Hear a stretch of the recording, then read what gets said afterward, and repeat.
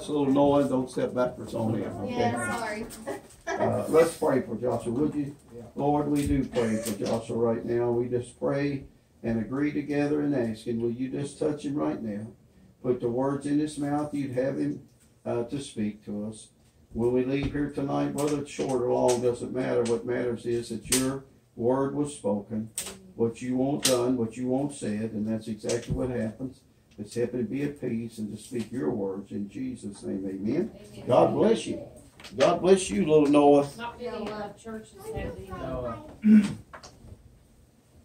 We can turn your Bibles to Job 42, 16 and 17. I'll be reading there.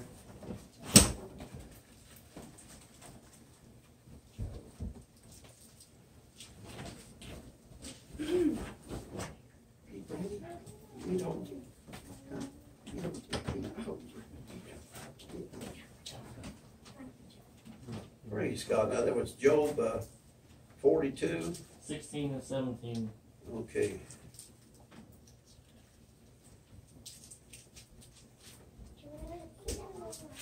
Okay. Go ahead. You go on. Do what? You can sit down if you want to, young lady. Yeah, I can sit right here. Yeah. 16 and 17. Okay, I'm ready. I don't know about anybody else is, but I'm ready.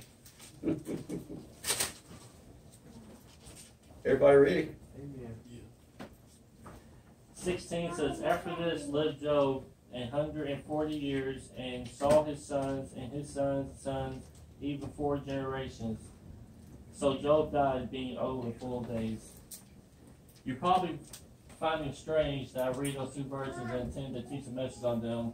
The reason I say that is because if a person were to just open their Bibles and read those 2 verses as standalone or independent, there is not a lot of meaning to them. In fact, there are 42 chapters, 1,070 verses in the book of Job.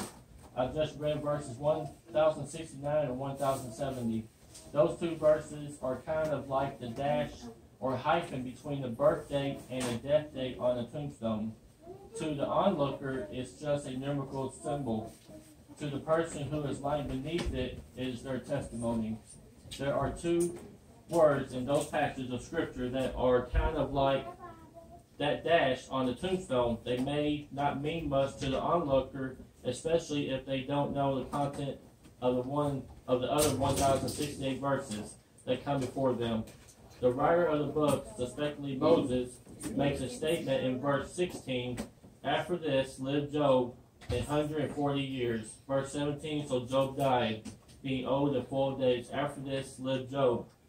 I want to teach on the subject after this. Job facts. A. He was a perfect and upright man. He was a wealthy man. He has 7 sons and 3 daughters. He feared God and eschewed evil. He offers sacrifice just in case his sons have cursed God in their heart and did so continually. But the test, the trying of faith, was about to come. In just a few verses, you will find an exchange between the Lord and Satan. Suddenly, Job is the centerpiece of their conversation. Satan makes an accusation, claim that the only ready Job serves Job. Only ready Job serves is because of the increase in his substance.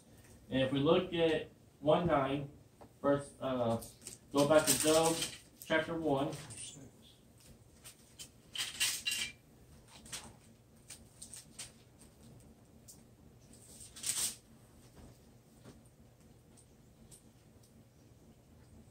If you're there, say amen. Amen. 1:9 says, then Satan answered the Lord and said, do it, Job, fear God for naught. It is then the Lord gave Satan power over all the substance of Job. And it wasn't long until Satan was hard at work trying to get Job to turn his back on the Lord. Right now in this place, Job is hard at work trying to get some of you to turn your back on the Lord. He wants you to collapse and quit, but I'm here to proclaim to you this right now. You may just be in chapter 1 of what is going on, but chapter 42 is coming. The devil was attacking with vengeance. The Sabines took the oxen and the asses. Fire fell from the sky and burned up the sheep and the servants. The Chaldeans stole the camels, and if there wasn't enough, a strong wind, tornado, has come and hit the house and killed all 7 of your sons and all 3 of your daughters. I could see Job as sadness and heartbreak and grief overwhelmed him. I can watch him as the tears stream down his face while he buried his children. But I can also see the devil laughing, standing back, going, "Watch this, Lord. He is about to cave in." The devil has put a lot of pressure on a lot of people, and many of them have caved in, but there has been a few that have stood their ground to the end for the Lord. Amen. If we go to verse 20 of chapter 1,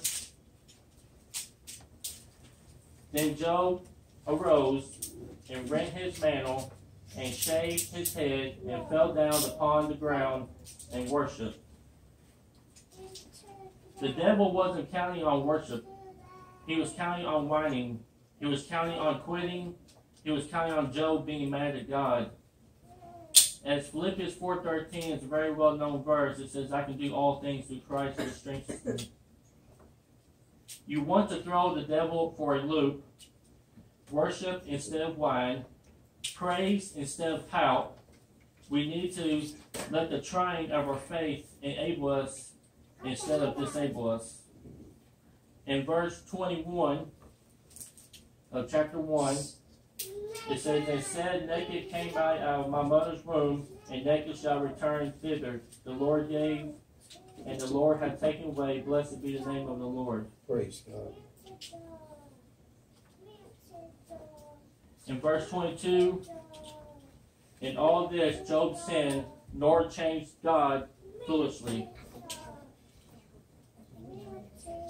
I can see Job talking to his wife saying, "After this is over, I know God has had something in store for us."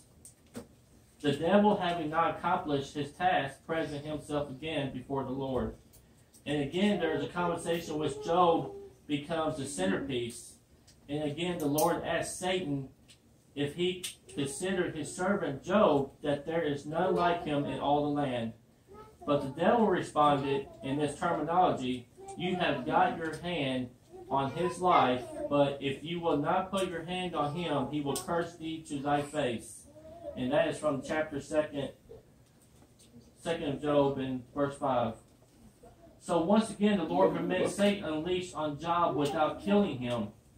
And now we find Job suffering with sore boils from head to toe, and so much that he takes a piece of broken pottery and scrapes himself to relieve the itching and pain associated with the suffering. Yes. Here's Job sitting in ashes, and now his wife is telling him he would be better off dead.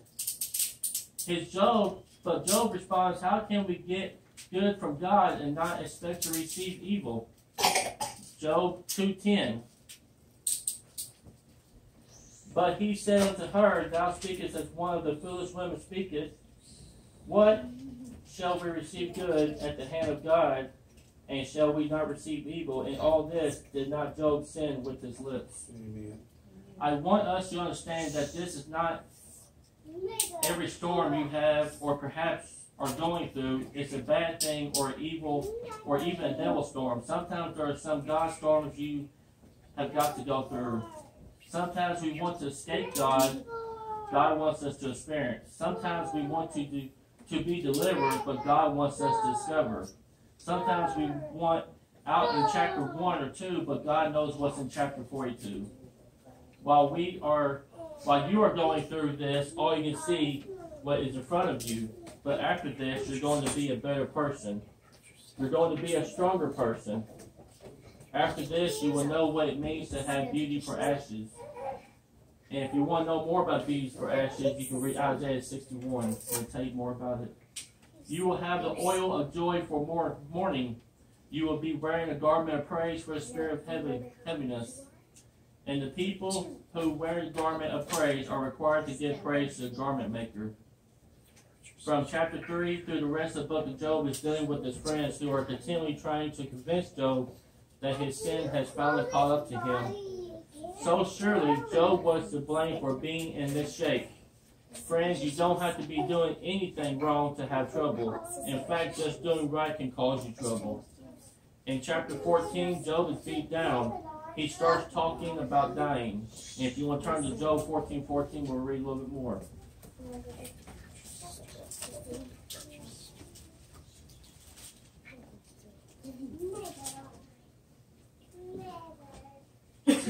It says, if a man dies, shall he live again? All the days of my appointed time will I wait till my change come.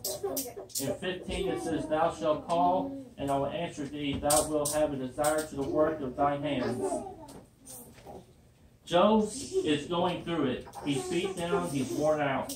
But he says things aren't going to stay this way forever. Sooner or later, God is going to turn this thing around, and I will just wait until he does. And regardless of what he does, there is one thing I know.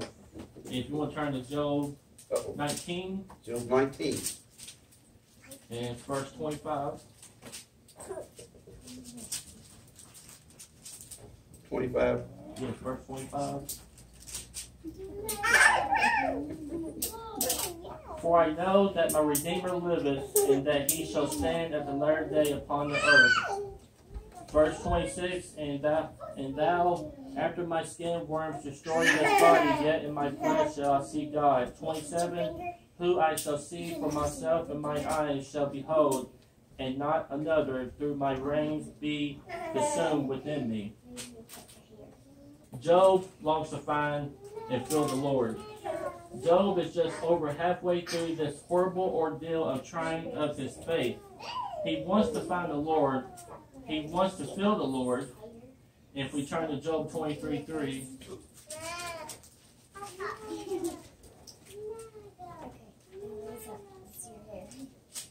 It says, oh, that I knew where I might find him, that I might come even to his seat. Yes, amen. Then we go down to verse 8. Behold, I go forward, but he is not there. Backward, but I cannot perceive him. To verse 10. But he knoweth the way that I take. When he hath tried, I shall come forth as gold.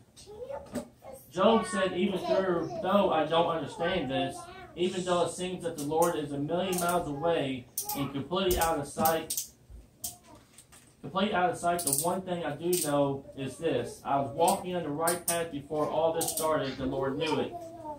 So I will just keep walking the same path because I know where it goes. After this over, I am going to come forth as gold. My relationship with him is going to be worth more. My testimony is going to be worth more. My friendship is going to be worth more. After this is my title message. God moves again. We are 38 chapters into this, and Job is down to nothing. He is still scraping himself with a piece of broken pottery. The battle has taken a toll on him, but he still hasn't blamed God for any of his troubles. Praise God. Job awakens one morning to live another miserable day. He steps outside on his porch and overlooks Ulls. I guess that's how you pronounce it. Ules. Mm-hmm. Everything looks normal except for whirlwind out in the middle of nowhere. As Job watches, it gets closer and closer and closer to him and suddenly stops in front of him. As Job watches, it's a second to see which way it's going to go. It starts talking and asking Job questions. And we'll read Job chapter 38.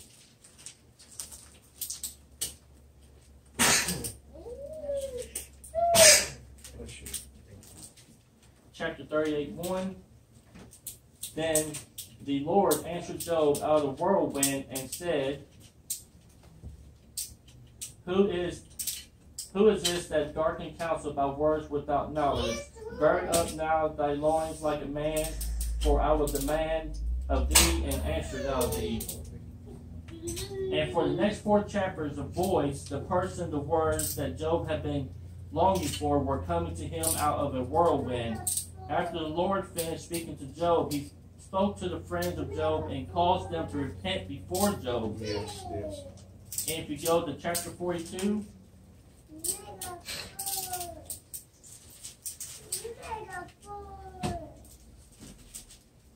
and verse 9.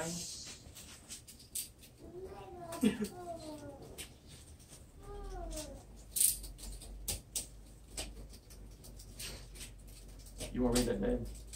And so Eliphaz the Temanite, and Bildad the Shuhite, and Zophar the Naamathite went and did according as the Lord commanded them.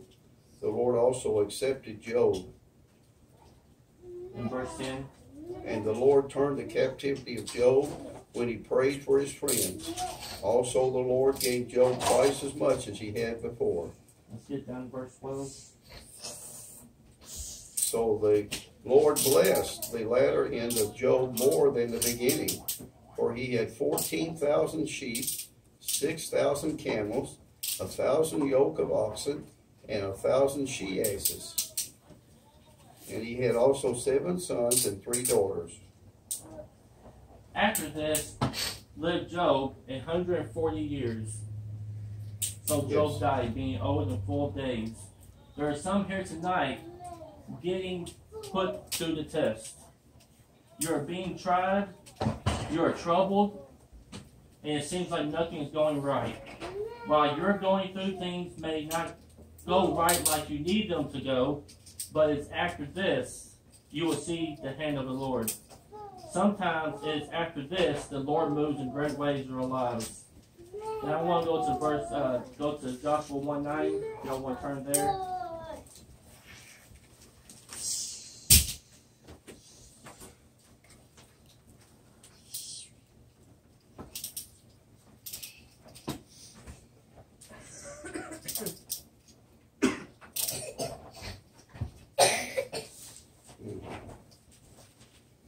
Joshua 1:9 says, Have not I commanded thee, be strong and of good courage. Be not afraid, neither be thou dismayed, for the Lord thy God is with thee, whithersoever thou goest.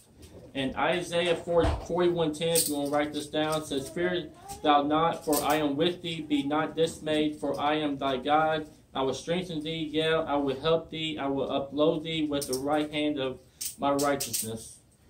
Deuteronomy 31:6, Be strong and of good courage. Fear not, nor be afraid of them. For the Lord thy God, He it is that doeth go with thee. He will not fail thee, nor forsake thee. And Zechariah 3:17, The Lord thy God in the midst of thee is mighty. He will save. He will rejoice over thee with joy. He will rest in his love. He will joy over thee with singing. Matthew 28:20 says, Teaching them to observe all things whatsoever I have commanded you, and lo, I am with you always, even unto the end of the world. Hebrews 13:5 says, Let your conversation be without covetousness, and be content with such things as ye have. For ye have said, I will never leave thee, nor forsake thee. Romans chapter 8:38-39. For I am persuaded that neither death, nor life, nor angels, nor principalities, nor powers, nor things present, nor things to come, nor height, nor depth, nor any creature shall be able to separate us from the love of God, which is in Christ Jesus our Lord. And I just want to say before I close that, you may be going through some things, but God is on the way. When God gave me this message, I didn't know what to think, because all of us go through some things. We go through our things daily in our lives. We go through things weekly, monthly, and me and Cassie are going through it, but we keep trusting the Lord. The main thing is trust the Lord, and He will come. He will take care of things in your life. And I think that's all I have. Praise God. He told me to be short. Yeah. Don't get too short when you come, because they'll be saying we need even more. Amen. Here you go. Is this yours? No, it's not mine. Praise God. Well, the wonderful thing about Job was he stayed true to the Lord no matter what comes his way. And he went through a lot more than a lot of us go through. Most of us have never gone through the loss of a lot of members at one time, of all your children at once, all your material possessions, all your cattle, and you use your donkeys and oxen and all that. But Job, and the thing that was wonderful, different about Job from us. We have the Word of God. He didn't have the Word of God written. He only had the spoken Word of God.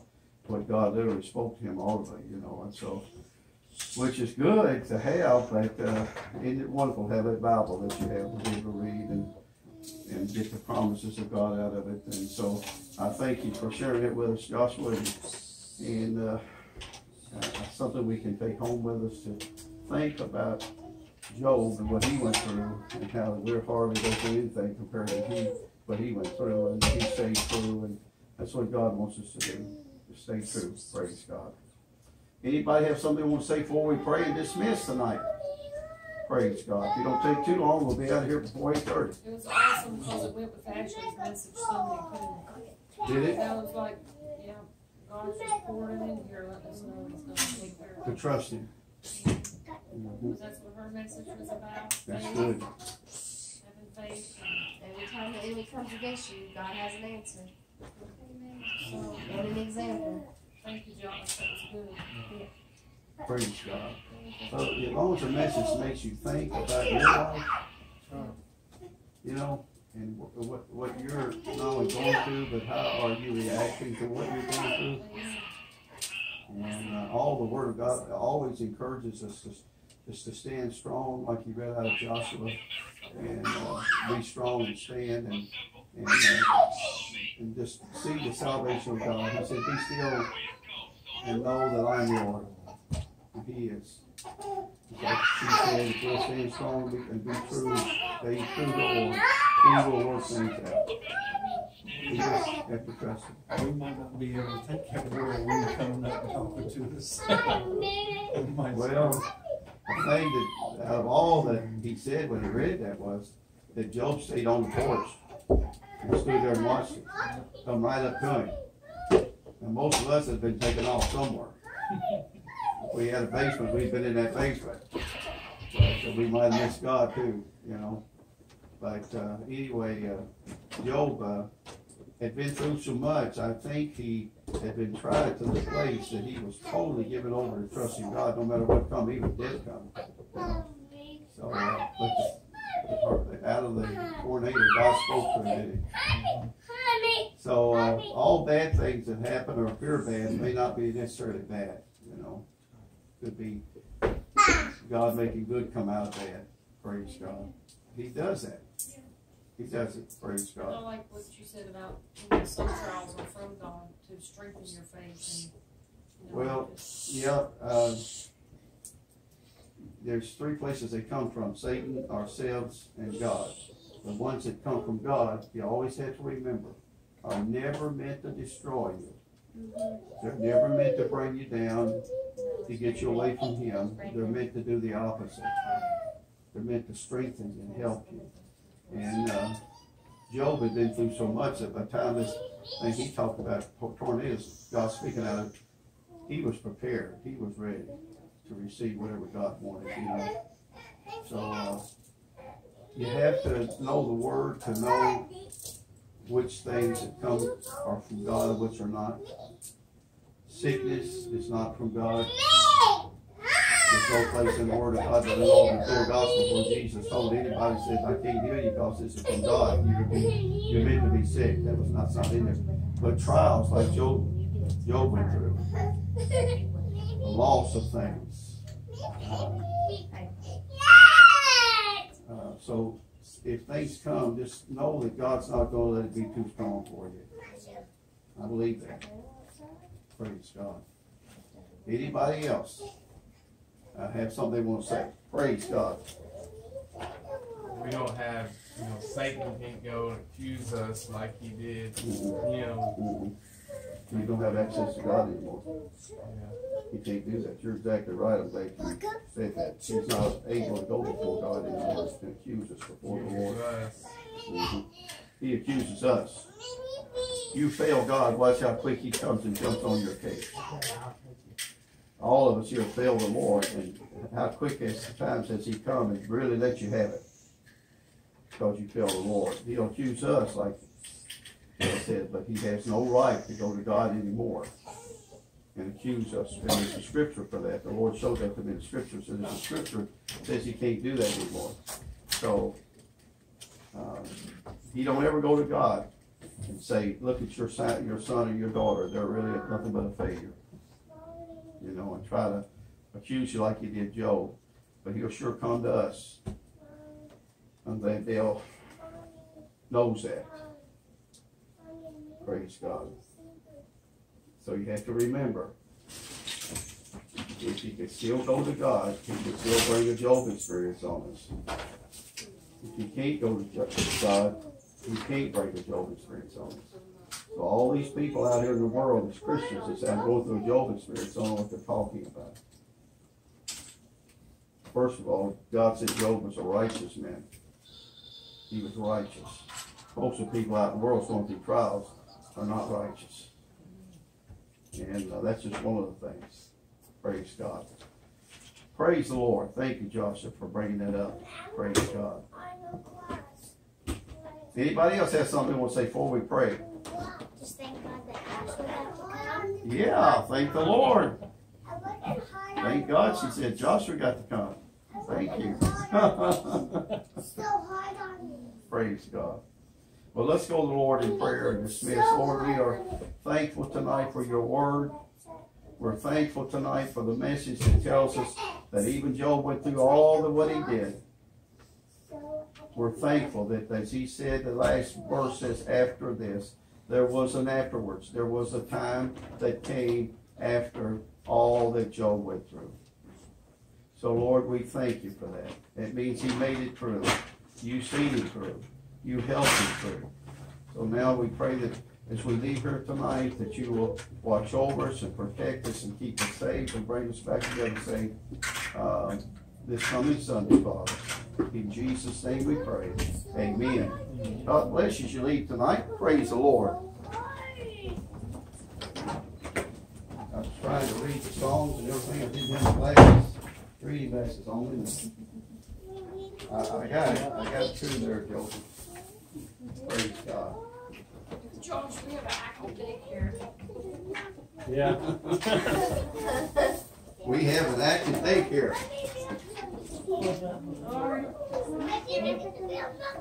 I tell you, I think for little kids, they do pretty good. Don't they? I love having them here. They're not like some daycares where there's so much noise going on you can't hear what's the person next to you. I love having them here. I do too. Bye, everybody. Bye. See you later. See you Sunday, Lord willing. You gotta come Sunday if you can. Lord willing. Oh, Yeah. that's good. Jimmy, God bless you, buddy. God bless you. Have a good week. You do the same. And Lord willing, we'll see you Sunday. Praise God. Good to see you again. Thank you. At least I got the whole little Noah and little Haley come over and sit beside of me, and he's trying to come over. Tell Cassie we Can't said believe hello. he sat still that long. Huh? I can't believe he sat still that long. He would have had longer if I would have been able to play with him a little bit. And Noah, he was sitting on the couch